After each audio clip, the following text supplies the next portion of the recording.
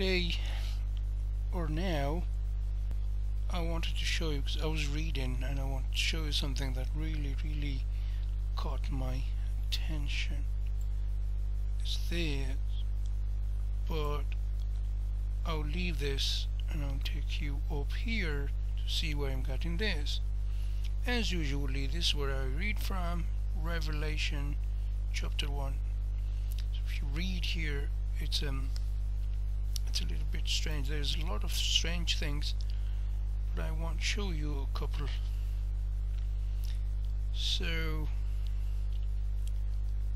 it's Revelation from, it's a prologue, John. Yeah. So if you read here, what do you understand?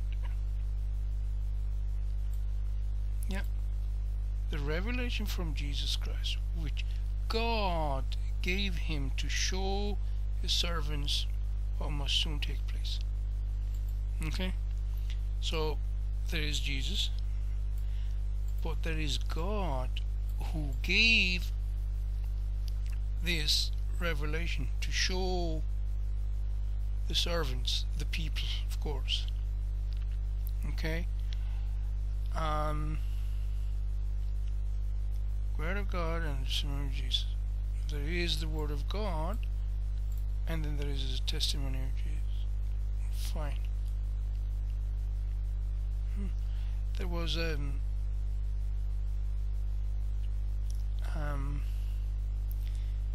read this bit. To him who loves us and has freed us from our sins by his blood, and has made us to be a kingdom and priests to serve his God and Father. His God. Who are we talking about? Of course we're talking about Jesus. So Jesus has a God and Father. Well, he's everyone's Father. This Father here is everyone's Father. And you guys all know the way Jesus taught his disciples to pray. Our Father in heaven. Okay? So it's the Father of everyone, but he is the God of everyone, including Jesus. All that I will skip. I don't want to keep too long at that. So John's vision of Christ. So now John is going to see Christ. He's going to hear a voice, a loud voice behind him, so he'll turn around. This all in the dream, okay? Or if you want, you can just say it's not in a dream, like John himself says. He was in an island. Let me see if I can find that. It's not very far. It should be here. I was in the spirit, but it should be just here. Here. Patmos. It's an island. Now, was he sleeping and dreaming, or was it a vision?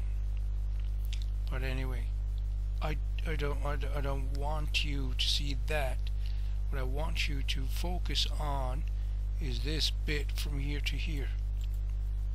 So now he's going to describe Jesus. Okay? Alright? And among the lampstands was someone like a son of man, dressed in a robe reaching down to his feet, and with a golden sash around his chest. Now, focus. The hair on his head was white like wool, as white as snow. But look at this, these eyes now. His eyes were like blazing fire. Okay? His feet were like bronze glowing in a furnace. His voice, his right hand. Yeah. But look at this. Coming out of his mouth was a sharp, double-edged sword.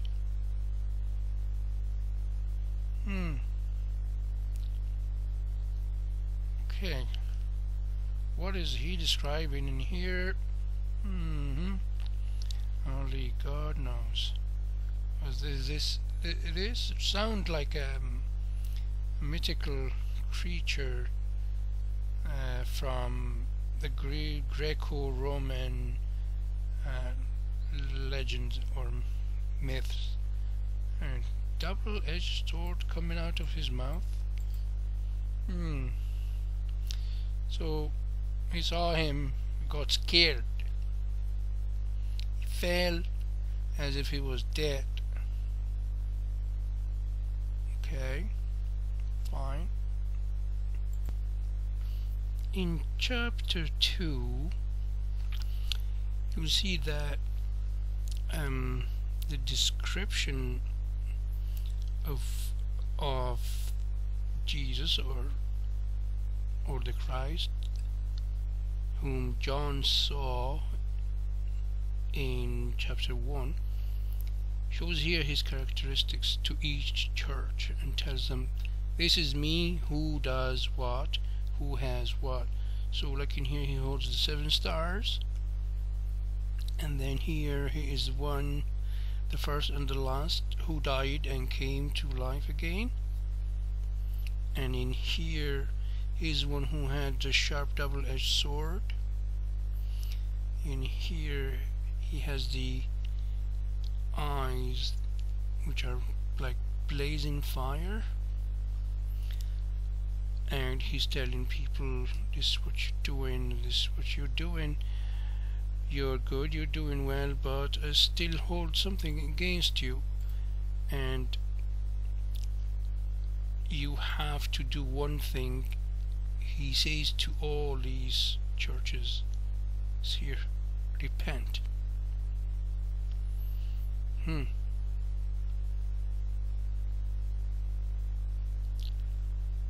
So that's to Ephesus. Okay.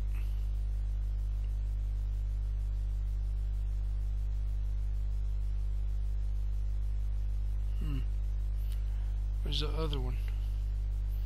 He tells them to repent. Repent. Otherwise I will come there and no.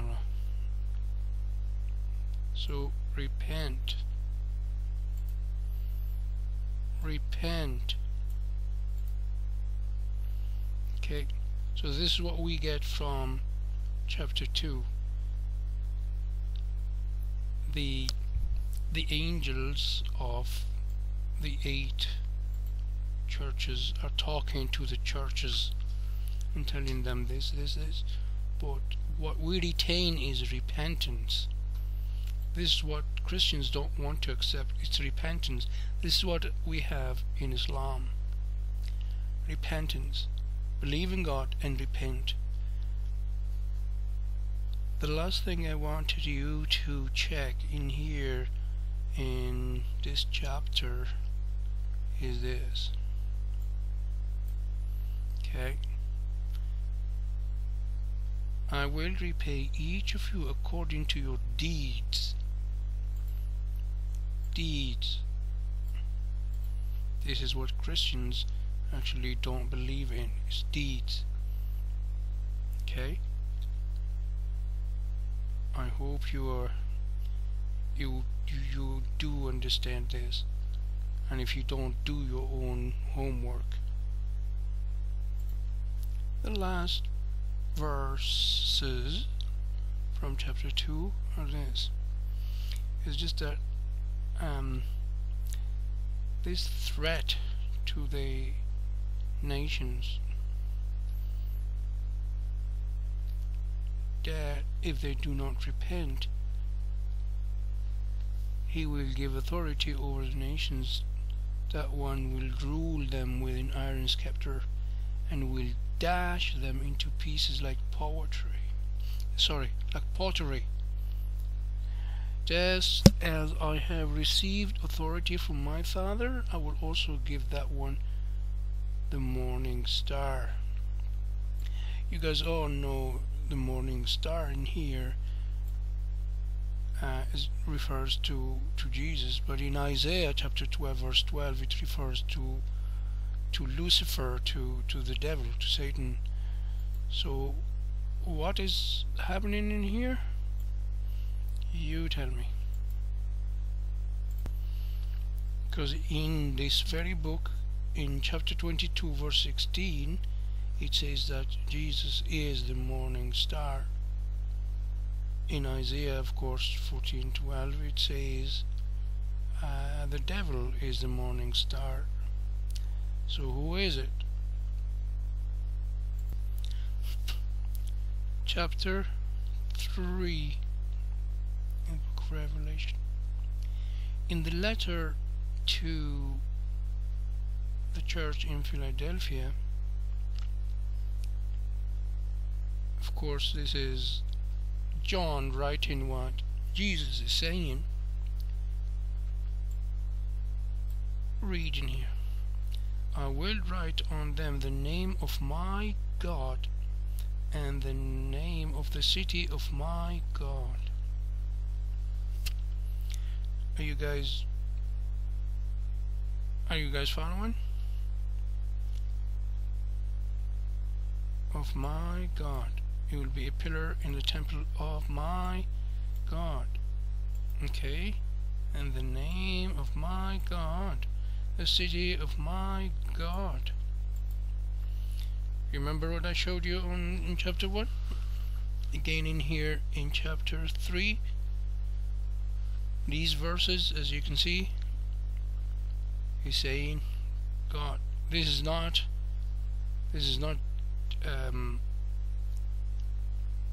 John talking, okay? He's listening to what Jesus is telling him. To the church in Laodicea, he tells them, be earnest and repent. Remember? Repent.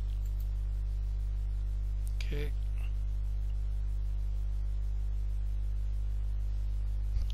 So I'll leave that. This is the end of chapter 3. Chapter 4, still in the book of Revelation. I'm reading and I came across something very, very peculiar. This. What is this? There are 7 spirits of God. God has 7 spirits now. I thought there's only one Holy Spirit. Unless if these are different from the Holy Spirit.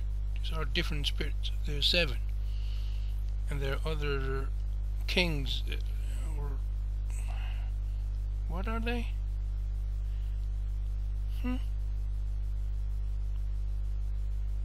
Before me was a throne in heaven with someone sitting on it, and the one who sat there had the appearance of jasper and ruby, and rainbow like a, and surrounding the throne were 24 other thrones, and seated on them were 24 elders.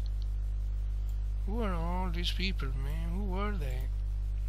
They're dressed in white. Remember? These are the 7 spirits of God. What is that? It is amazing what Christian Prince would come out and start slashing Islam from some scriptures, some people who are writing, but he would never show you this. Look and read. Of course, we're still in here. So read. In the center, around the throne, were 4 living creatures, and they were covered with eyes, in front and in back. Oh, a lion, an ox. Third had a face like a man.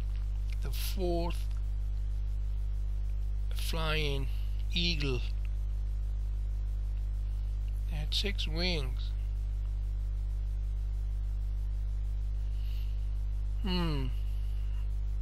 Interesting. A very scary lamb in here. Chapter 5. This lamb here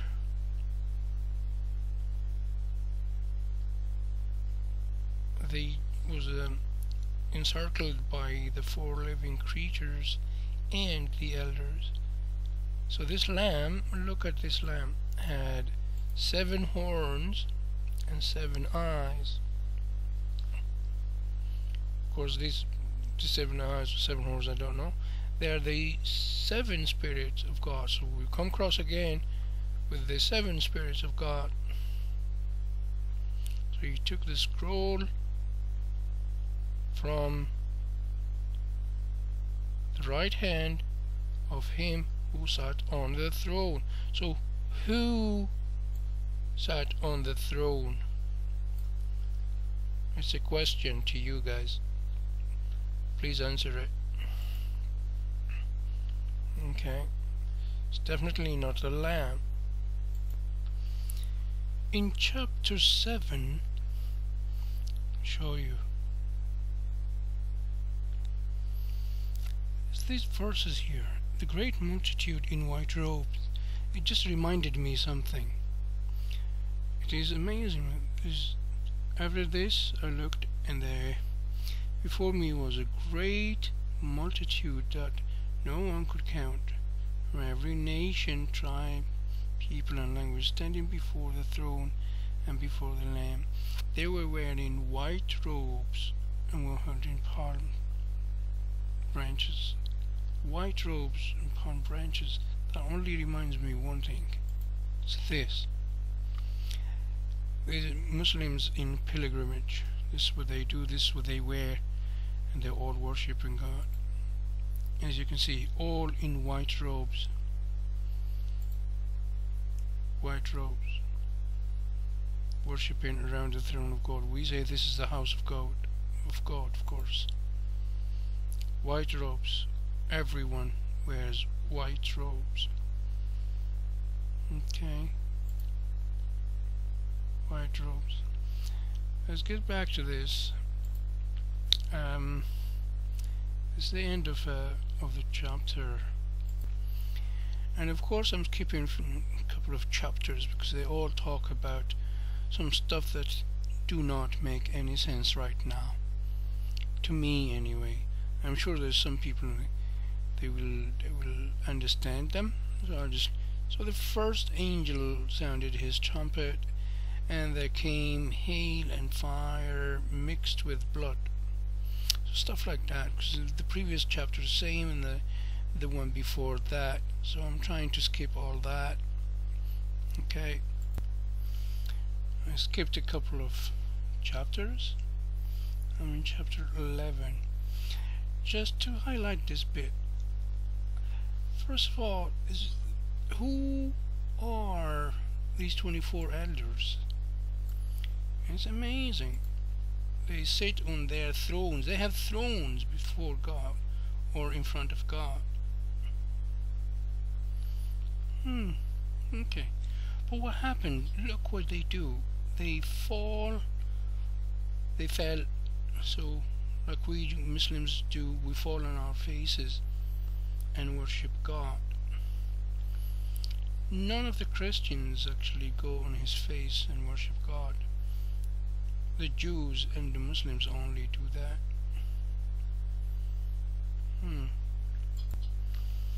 Chapter 12. It talks a lot about a dragon. A dragon, and then then serpent, and then dragon, and then serpent. So the dragon. So the woman who was chased by the dragon was taken to a place where she's going to be taken care of for 1,260 days. I don't know why 1,260 days, but then later on she is taken to a safe place, but only where she would be taken care of for a times and half a time. I don't know how you from this you get to that. But anyway, so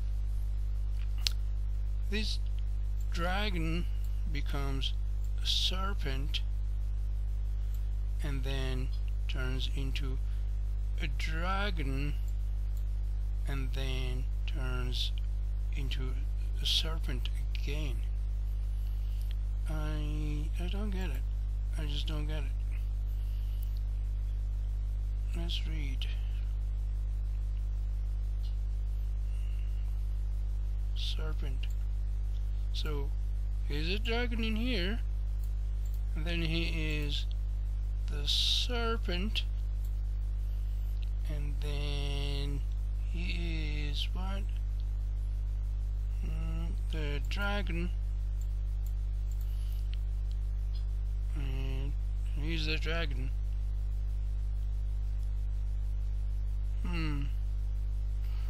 What is going on here? I don't understand. He's once a serpent, once a dragon. I don't know whether it's the same creature, same entity, or it changes. So Michael and the angels fought with the dragon and the dragon.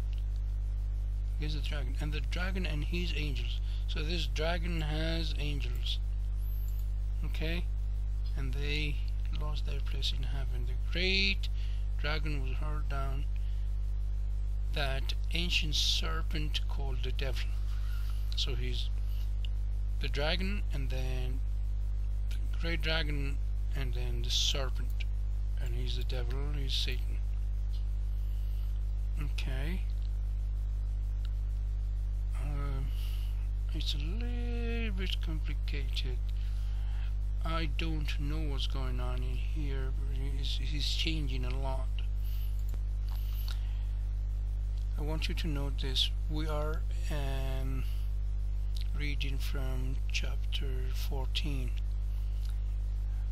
In the book of Revelation, when it talks about Jesus, it says the Lamb, and when it talks about God, it says God. Okay, so this angel here is saying, fear God and give him glory. Okay,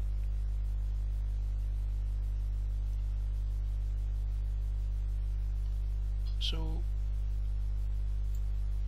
fear God. Lots of Christians will deny that we should fear God. Fearing God, it doesn't mean like be afraid and hide from him. No, it just means do the do's and don't do the don'ts, as in obey his rules. Okay, do what you're supposed to do, what is in the law, and don't do what is not to be done in the law. I've skipped a few chapters. It's all plagues and God sending plagues on people and wrath and Babylon and woes and stuff that really not interesting at all. In chapter 19 we read, the heavenly warrior defeats the beast, and on his thigh is written King of Kings and Lord of Lords. Some Christians will tell you he's Jesus, but in here it does not say anything about it. But they might tell you that it's in interpretation. But this guy here is dressed in a robe dipped in blood, and his name is the Word of God. That's why they say he is Jesus. The armies coming out of his mouth is a sharp sword, and he strikes down the nations. This is supposed to be Jesus.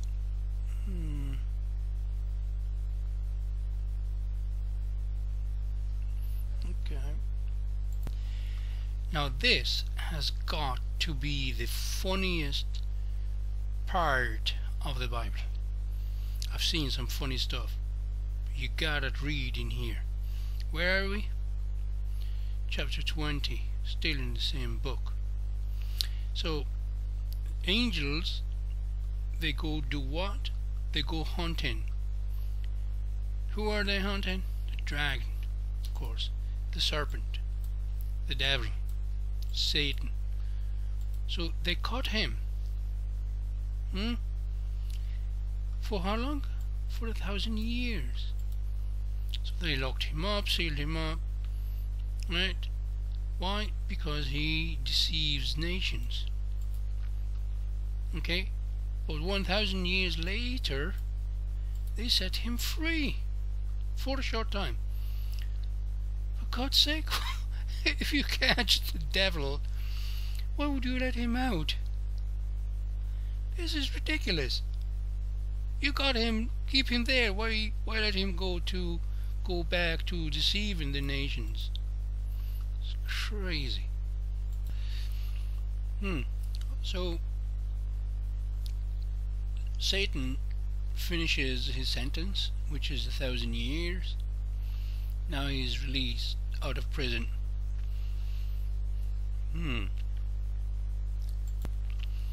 What's going on here? Why would you do that? It's like on purpose. And there's something else I noticed. Gog and Magog are mentioned in the book of Revelation, in the Bible, and it is mentioned in the Quran. Yet you'll find Christians telling you, what is this Gog and Magog? Especially you, Christian Prince, if you're listening.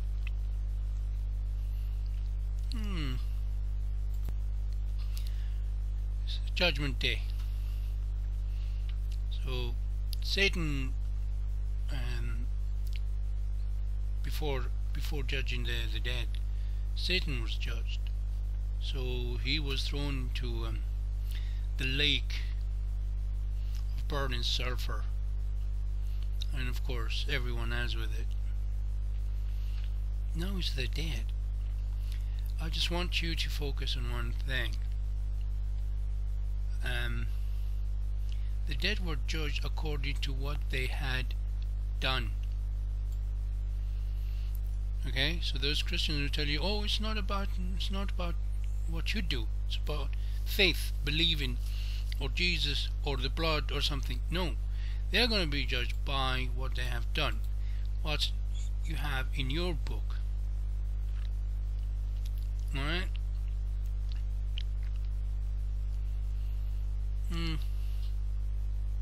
Again, listen here again. So, and each person was judged according to what they had done. So it is in here, and it is in here. So it's twice. Then death and Hades were thrown into the lake. So death dies as well. Okay, so there will be no death again. Alright. Chapter 21 in the book of Revelation. We have same verse in the Quran where heaven and earth changes, and there will be new heaven and new earth. So some are going to go to hellfire, burning sulfur. Okay, who are these people?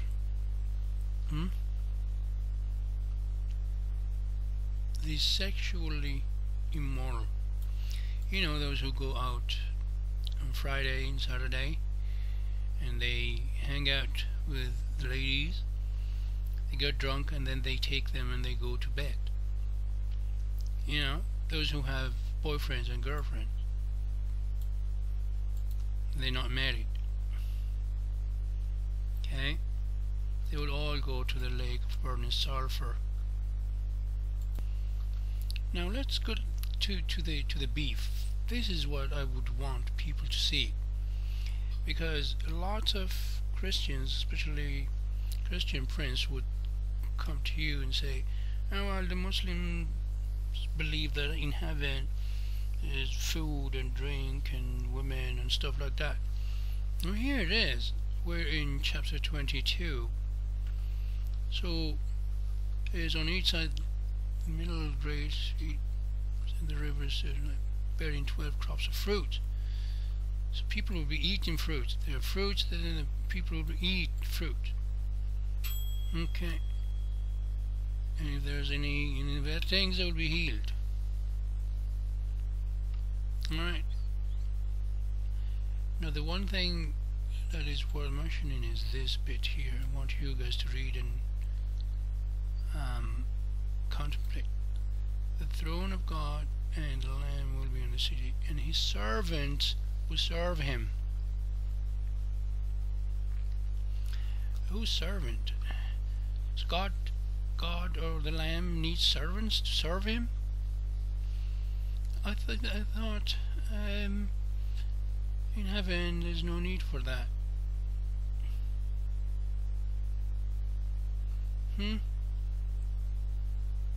Okay. John and the angel. So John sees the angel of God, or hears him, and when I had heard and seen them, I fell down to worship at the feet of the angel. Okay. So what does the angel say? He said to me, don't do that. If we go back to the Old Testament, many times you'll find that Abraham and Isaiah and some of the prophets falling down on their faces and worshipping the angel. And in here it says don't. He, the angel himself, says do not. Further away, John records that Jesus is coming and he will have a reward with him, and he will give to each person according to what they have done. Again, the emphasis is deed. What you do, you have done. Okay, remember that. And still in here, the verses here. So this is chapter 22 verse 14. But let's go here. Let's read from here. Blessed are those who wash their robes, and they may have the right to the tree of life, and may go through the gates into the city. Outside are the dogs. Okay, who are the dogs? Those who practice this and this, of course. Remember, boyfriend, girlfriend, going out, getting drunk, and ending up in someone's bed, not knowing who. Alright. Let's not go very far, just from the dog and the sexually immoral. Jesus here is talking, and he calls himself the morning star. We've already told you that in Isaiah chapter 14:12, the morning star is actually the devil. Now anyway, all that is that. I don't know if you noticed that Jesus, according to John, he says he's the root and offspring of David, when Jesus has nothing to do with David. Nothing. His mother is a Levite, and he has no father. So how is he related to David? I don't know. And I don't know why would John, or the writer of the book of Revelation, would say that he's the root and the offspring. How can he be the offspring? I know some Christians will say, oh, he's the root means because he's God, then he created David. Fine, okay, if that's what you say, okay, I'll take that. But just tell me, how is he the offspring of David? Yeah, I'll leave that to you. There's this little bit here that makes me wonder. So whoever is talking there, let's say Jesus is talking. He warns everyone who changes this scroll. What scroll is he talking about? If he adds anything or takes words away from it, what scroll is being talked about in here? Is it the Bible itself, or is it just the book of Revelation? I wonder. You see, guys,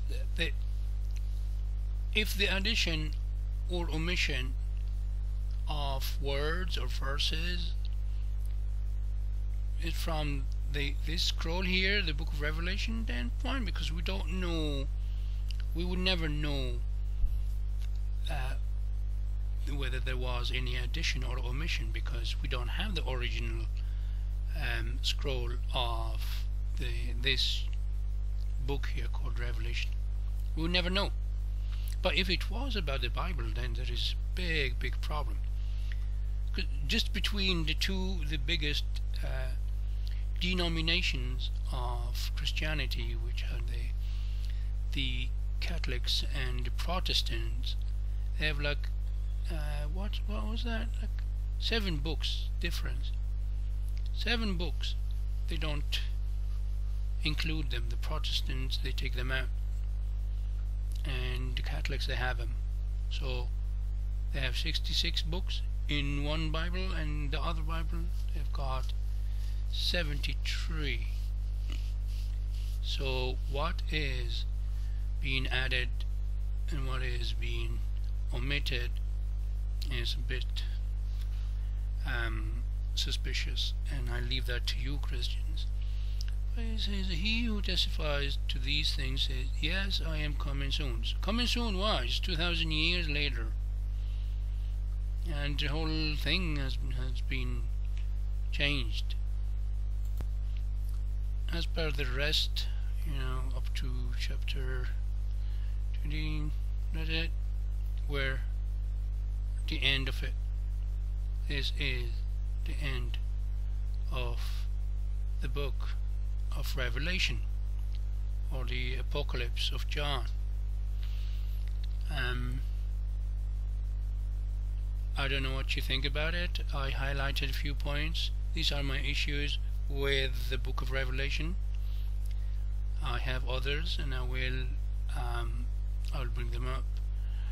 At the end of it, I invite you to embrace Islam, which doesn't have these dreams or whatever they are, where there are no creatures with 7 horns and 10 eyes, and dragon and serpent which turns into a dragon and then again a serpent.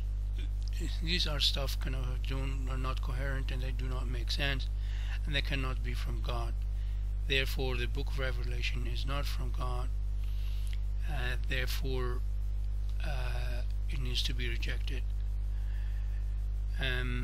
With this I conclude that there is no deity worthy of worship except Allah, without any partners, without a son, without a father, and I testify and bear witness that Muhammad, Jesus, Moses, Abraham, and Noah are his servants and messengers. My dear brothers and sisters in Islam, Assalamu alaikum wa rahmatullahi wa barakatuh. My dear brothers in humanity, Assalamu alaikum. Of course, I greeted you in the greeting of Islam, which is Assalamu alaikum, and that is peace be on you. Until we meet again, take care of yourself and consider Islam for yourself.